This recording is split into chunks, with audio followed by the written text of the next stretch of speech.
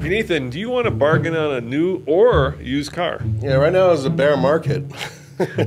Well, in this video, we're going to give you potentially good news because we've got the top 10 slowest selling used cars and new cars. That is correct. And keep in mind that this list does come from our friends at IC Cars. Yep. And we have had an opportunity to drive every single one of these cars on this list. So before we get into this list, just think about what car you would buy on this list that you could recommend to our viewers because, look, a lot of these cars have been sitting, in the case of a new selling car, the number one car, sits on the lot, get this, 128 days. Dude, Which is insane. Yeah, 128 days. So if you want to get like this car at a bargain, I bet you could do it because I'm sure dealers are willing to deal. But before we get to that car, let's go and talk about the top 10 slowest selling used cars. And as always, we'll start with number 10. That's right. And it's the Buick Enclave, which has an average days on market of 64.3. On dealer lot. On dealer lot, on market. Well, it says on market, average, yeah, it's the same thing. Same thing, They really. sit on the market. Yeah. Average price is $32,075. The Enclave is essentially a crossover that's kind of generic, but very luxurious, actually, for what it is, and for that price, actually, isn't too bad. Now, number 9, I think I would buy because these are really good cars, but it's a really old car. It's the, of course, Chrysler 300. Average time, 64.7 days on market or on lot, with an average price of $25,021. I think that's a bargain, dude. It's not bad. We've proven that cars on this platform are actually pretty damn good. And also, this is a vehicle that's going away. Yeah. So if you see a recently used one, it might be something worth getting if you really want a sedan, because there aren't many left. Number 8 is a surprise. It's a Chevy Blazer, dude. It's not a surprise to me. No? How come? It's a very popular car. I call it the B-Laser. And the reason why is because it's nothing like a Blazer. Essentially, it's a nice crossover that we've reviewed several times. It cannot go off-road. It has a decent all-wheel drive system, and it's actually got a very nice interior and a decent powertrain, but all in all, it's really not made for off-roading at all. Average days on the lot or on market is 65.9. Yes, and it starts at 31,644. It's the average price. By the way, there's a front-wheel drive version, there's an all-wheel drive version, a couple different engines, so keep an eye out for that. You know, this could be like a little warning shot across Chevy's bow, because once upon a time the Blazer competed with the Bronco, and you will not find a Bronco on any of these two lists. No, despite the fact that they're really expensive. But the next one. So I'm saying, so maybe Chevy should have built a more. Oh yeah, they know they made a mistake, but they've been making a lot of mistakes recently. So, but let's move on to number 7, which is the Land Rover Range Rover at 68.4 average days on market or on the lot. And the pricing average is $75,060. It's funny, you know, a couple weeks ago we did a video, the fastest selling cars, and one of the cars on that list was also the Land Rover Range Rover. So it's one of the fastest selling new cars, but one of the slowest selling used cars. Why do you think that is, Nathan? It has a reputation. It's first of all, a lot of bespoke components on the vehicle. As such, it's very expensive to maintain, and some of those components can go bad, and we've actually sampled some of that in the past. It's a shame because they're really cool, I think. Oh, I love them, but it's you know, it's certainly a vehicle for the stout of heart with a mechanic in their pocket. Yeah, or two. The next one, though. Oh, by the way, 68.4 days, average price $75,000. If I didn't say it, maybe I said it. Yep, I did say that. But Sorry. That's cool. We'll continue with the next one on the list, which I wasn't expecting, and that's the Tesla Model X. Yeah, 71.4 average days on market. Not so much dealerships, because how many dealerships, right? And $70,835. So. A little bit of a surprise. I thought the Model X would be a hotter seller on the used market. Yeah, you know, first of all, long in the tooth. Yeah. I think nobody liked the Falcon Wing doors except for Mr. Musk. They're cool when they work. Yeah, and we had one, and the problem with it is it's kind of big and heavy and cumbersome, and it's just kind of unwieldy as a, and then you can get it, I think, with a third row, if I remember right. Yeah, but it's not very. It's a dinky third row. And right now people want like suburban sized 3 rows, and this one just kind of is an odd ball out. Yes, actually, it's funny because the reason we got it was we wanted to test what it would be like to tow with an electric vehicle. Yeah, that This didn't is go the well. only thing that we could tow with at the time. And actually, it was also the only time that we took a Tesla off-road because it had air suspension, so we figured that didn't go well either. That didn't go well either. All right. Another vehicle that you really shouldn't take off-road is the Cadillac XT4. Average days on market, 71.9, with a really $31,650 average price, which is a little less expensive than I thought. But then again, the XT4 is kind of the entry-level Cadillac now in terms of where it sits. And yeah, I mean, the last one I drove was decent. It was nothing Yeah, it's one of those special. cars that's like nothing wrong with it, but nothing extraordinarily right with it either. You know what I Yeah. mean? It kind of just sits in this kind of weird middle ground. And I think sometimes if you want to sell cars, you have to have something, especially nowadays, right? Because we're going into this transition from internal combustion, so all kinds of cool internal combustion engine cars are coming out, Yeah. and all kinds of cool electric cars. If you're kind of just normal, it's kind of a hard place to be. Number 4, get this, it's another Land Rover, dude. Yeah, it's the Discovery Sport, which is an odd duck, and it's a vehicle a lot of people aren't familiar with, obviously, considering the fact it's on this list. The Discovery Sport is, think of the Range Rover Evoque and stretch it out a little bit so you can have a tiny third row seat. And that's what this is. Didn't you drive one of these? Yeah, I Like, drove it in Iceland. In Iceland? Yeah, I did. That was really cool. So basically, it was kind of Land Rover's attempt to go down market, right? So take the cachet of the Land Rover brand and bring it into a more affordable family segment. Yeah. 73 days on the lot, $30,000, and they've never had a great rap because once again, Land Rover, especially with the Range Rover, and even the old Discovery, was this kind of big, car that you would take to pull your horse to the show or something. And then this thing was just kind of, it was just kind of bland. It's a 4-cylinder turbo, fine, and it can actually do some mild off-roading. We actually have videos back when we were doing Goldmine Hill, where we took it up the hill, and it did very well. We actually looked at one. My wife was curious about them a long time ago. Look, the problem is, like, you tell your neighbor, "Hey, I just got a Land Rover," and he's like, or she's like, he's looking for this big, and you roll up this little thing. Yeah, but I didn't mind them at all. I thought that mechanically they were kind of cool, but they are a bit. It was like the LR2 ubiquitous, before the LR3. Remember, same kind of deal. Yeah. The next one on the list actually kind of surprises me because my best friend just bought a brand new one of these, and that is the Ford Mustang Mach-E, 75.8 days on the lot and or market, and it comes in at $42,503. Yeah, I think Ford is dealing on these, be they new or used, because they want to sell electric cars, right? Ford has committed billions of dollars. Oh, they got a whole plant now that they're building, a whole world basically for it.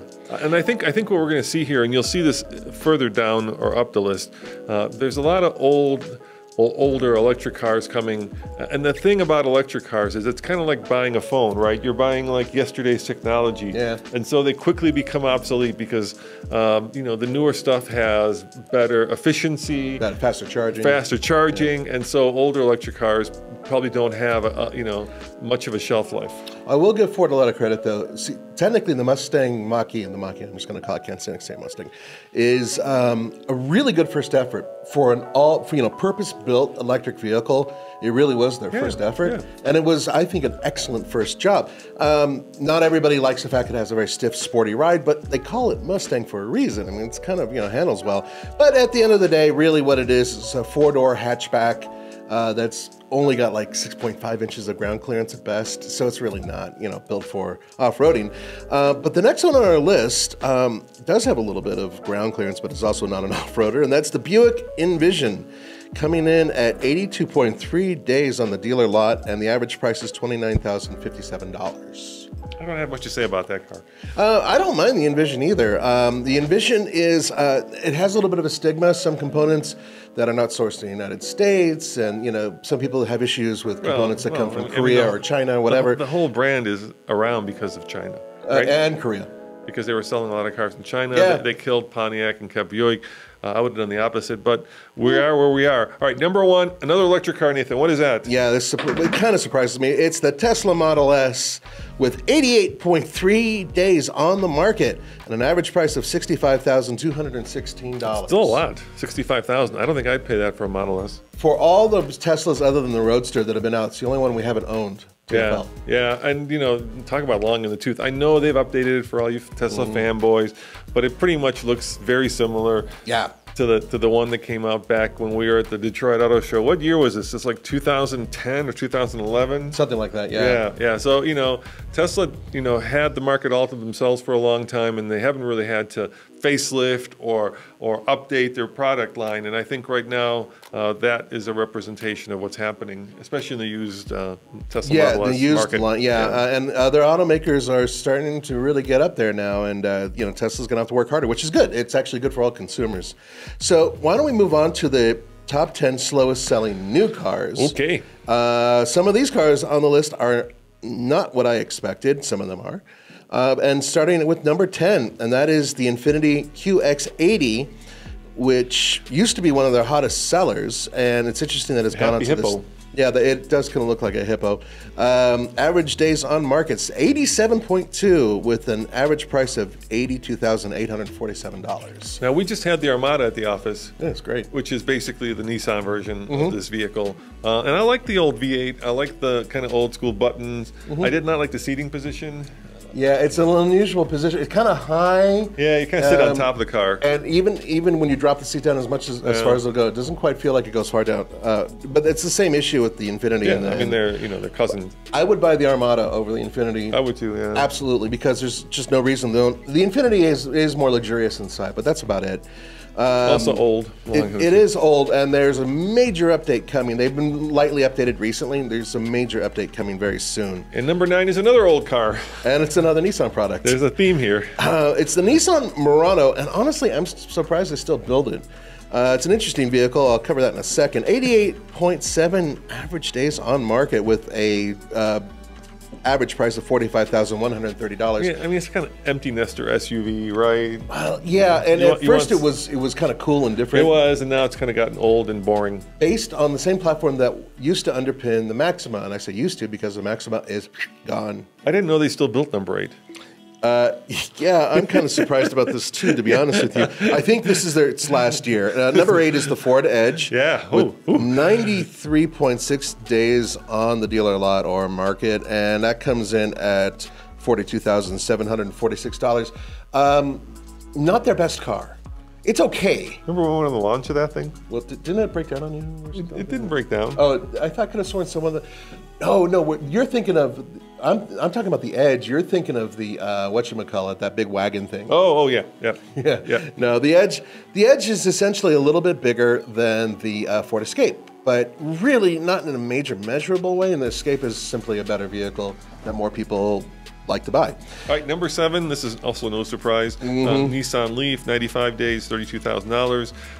Yeah, that's talk about long in the tooth. I think that you'd be hard pressed to say which is older, the Nissan Leaf, and it has had facelifts, but it's still basically the same car, or the Tesla Model S. But both of them are just, gosh, time for them to ride into the sunset. Nissan made a major mistake with the Leaf by not updating it enough over the past 10 years that they had time to do it because they were looking in the wrong directions. And as such, everybody else is starting to eat their lunch. The Leaf has the oldest architecture out there. It does not charge as fast as really anybody else in the same segment. Chatham, yeah, all of that. It's very old tech. Fortunately, Nissan has the Aria, and they have a whole bunch of new electric vehicles that are going to hit the market, but we'll cover that another time. Yep. Next vehicle on this list is not a surprise. It's the Lincoln Aviator, coming in at 105.1 days on the lot. $69,283. Lincoln Aviator, not the best Lincoln out there. Nothing wrong with it per se, but it's also, they've had some problems, actually, some reliability issues. Well, here's the thing, right? I mean, the only Lincoln that sells is the Navigator. Yeah, the Navigator, the Corsair sells some. But yeah, seriously, right? Yeah. That's kind of, people want that big 3-row American truckster. The other ones just are having a hard time finding any kind of traction. Yeah, I thought that Lincoln was on like this new turn with their design and everything else, and it really feels like they've kind of dropped the ball again. I don't know. Maybe Lincoln does have a future, but really only having one vehicle that's really stout with sales is a little, no, it's not so good. Now this next one, I looked at this for a minute. I was worried about it, but then I realized something. Number 5, and that's the Mazda MX-5 Miata with a 107.3 average days on market. and it comes in at $34,543. Now, we love Miatas. Yeah. Anybody who likes to drive likes a Miata. And at first I'm like, well, that's no good. Well, keep in mind that they're kind of a limited run car. They don't build them in mass. And so having them sit on the lot for a long period of time isn't as much of a sting as it would be for a volume seller. Yeah, and so here's the thing about the Miata, right? They actually, this is almost so rare in the automotive world. They went from having a bigger car, the NC, to having a smaller car, the ND.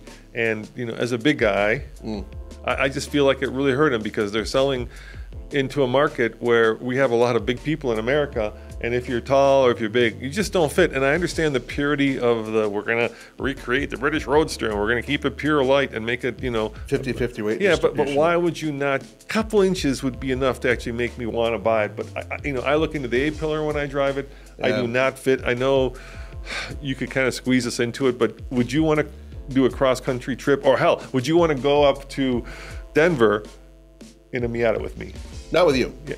With my wife, it's okay. Another issue is that the on the passenger side, the way the footwell's designed, you if you're big, you can't fit your feet in there. It's a little too narrow for big fat Americans. Yeah. So, recommendation for your next generation, if you do build a next generation Miata, is to make it a little bit wider for us ever-growing Americans and a little bit longer, and that would be awesome. And you'd probably increase your sales as well. I know I like the way the new one looks. I love the RF. That hardtop convertible is so cool, but look, if you don't fit, you don't fit. The Toyota 86, also a small car. Yeah, but I can fit in that. But we fit in it. Yeah. So I don't think you're going to hurt the purity of the Miata MX-5 by making it a tad bigger and a tad wider, and you'll get a lot more sales. Now, number 4 is interesting, Nathan. It's the Ford Mustang, 108 days on the lot, $56,000 average selling price, and of course that is because there's a new Mustang coming. That's exactly why I think that's why this is like this. But the smart money would be to buy the current Mustang, because the new Mustang is basically 90%. 80% of the old Mustang. Yeah, but they've touched almost every part on it in one way or another, according to Tommy's video, and I do recommend it. Go to alltfl.com for that. More power, better performance, altogether a sharper vehicle. But a higher price tag, and more electronics, right? They now have electronics. True, a lot of electronics, which I'm not thrilled with. I mean, you do get remote, not throttle, what's that called when you gun the engine? Oh, you mean rev matching? Yeah, no, remote revving. Oh, you get remote revving on the new one. But I didn't know that. You can have your little cousin do that, hide in the footwell and go vroom, vroom, vroom. Yeah, that's But like I say, I think if you bought the current one, you could get a deal on it. So I think you get it for a lot less than $56,000, and I think you'd still have one hell of a car. Yes. And if you don't have to have the latest and greatest, I think this is great. Number 3, top 3 now, Buick Envision, which is also on the other list. Yes, I know. It's poor Buick. Yeah. Yeah, the Envision, there's nothing wrong with it. It's a perfectly good rental car, you know what I mean? It's just, or a good car to lease. It's just a very simple vehicle. Nothing wrong with it mechanically. I actually looked at this vehicle because I had to go on a trip, and you walked past it. I really did walk past it, but at the same time, it's not showing any major issues with huge reliability issues or anything like that. It's kind of just an everyman, simple, sort of luxurious vehicle. 117 days on the lot, 39,940,000. All right, number 2. This is interesting. Yeah. Land Rover Discovery Sport. Another one that's on this list twice. Yes, exactly. I wonder why. Wow. And 119.4 days on the dealership lot. Same reason, basically. It's, 53,000 average. It's just it's not the new Defender. Well, yeah, and that is part of the thing. And at this price point, you could theoretically move over to a very base model Defender, with a couple thousand more. You could just get a Land Rover Discovery at this price point that's a year old or two, because they do depreciate rather rapidly. They drop like a rock, yeah, exactly. They do. All right, and number 1, Nathan, what is it? Yeah, it surprised me a little bit. The Jeep Cherokee, 128.7 days on the dealership lot. So now we're talking about getting really, really close to half a year, and average price is $39,238. This vehicle is going to be discontinued. Yeah. It's going away. Yeah, it is going away. It's a fine vehicle. It may be one of those vehicles that'll be better, 10 years from now than when it was new, right? It's competing in a very crowded segment Well, since the I mean, the RAV4 and the CR-V are just eating its lunch. Well, but in addition, they have the Ford Bronco Sport, which in my mind is a better bargain, even though it's a little bit smaller. The Jeep Cherokee just kind of, it sort of ran out of runway, frankly. And the Trailhawk version of it is still very good, especially for people who are not hardcore off-roaders but want to do some complicated off-roading. It's a great vehicle, and they drive nice on the road, and they have a nice interior. I think they're decent, but yeah, unfortunately, they just couldn't maintain sales. Now, Nathan, before you get too excited, the industry target is 60 days on the lot. So on the used vehicles, they're not that far over 60 days. So it's not that dramatic, but in the new vehicles, it is. So I started this video by saying we're going to pick the ones that we would buy if we could get a bargain on them. Which would you get? Mustang. Yeah, both of them. I would get both, the Mach-E or the Mustang. Yeah. Yeah. Although not the Mach-E. I'd do the Ford Mustang. Yeah. I would get the good old 5.0 with the manual transmission, base model, nothing on it. And yeah, I'm still a family man, but this would be my third car for the weekends. Ah, nice. Yeah. Yeah, I'm with you. Used car, I get the Mach-E because I think maybe the Miata would be like my second choice. Yeah, but we're not giving them much guidance if they're looking for family vehicles because these are not family. Actually, I think you could get a hell of a deal on a Jeep Cherokee. The Jeep, it would be up there in my top 5. Yeah. Yeah, especially, well, once again, the Trailhawk. The Trailhawk, yeah. Anyway, guys, so what we want to know if you think we've missed something on this list, or what vehicle would you add to this list either way, or more importantly, which one of these would you get, because you could get a bargain. Yeah, and keep in mind, this came from our friends at IC Cars. So thank you guys for sending it to us. And as always, this is Roman. And Nathan. See you next time. Ciao. See ya.